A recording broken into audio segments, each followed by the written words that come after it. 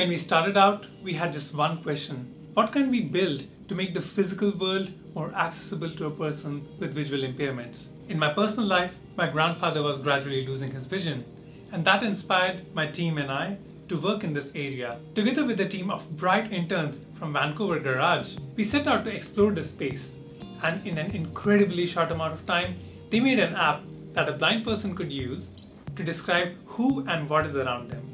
This was the first time I worked on a product where I felt that intimately that this will actually just bring a smile to someone's face. And the first time I experienced that was actually during a session in Redmond when we went to visit Microsoft headquarters. So I saw her face just lit up and her whole smile was glowing. Just for this project, we feel super attached, not only because we've worked on it for the past 4 months, but also because we really wanted to see the light for the impact that it will have. All of us, before when we started working on this, we all had a kind of, we wanted to make a difference, we wanted to make an impact, and what better way than working with Seeing AI. We're excited to see it release, and we're excited to see how people will take it in and what the reviews will get, and we're hoping that it really does make a difference in a lot of people's lives. Part of the main takeaway is that it's something real. It's not a make-work project,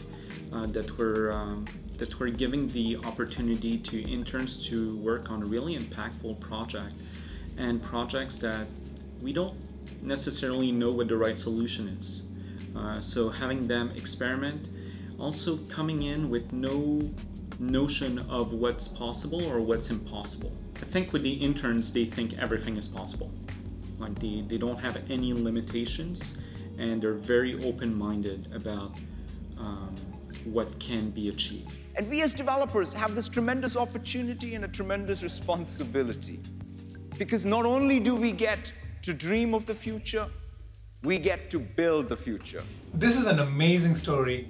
A story of how people passionate about accessibility and passionate about research can come together to make a meaningful impact in someone's daily life. 40 people from 5 different countries came together in their passion time, all with this one goal of making a positive impact. Technology can level the playing field for everyone, and Microsoft is getting there one Seeing AI at a time.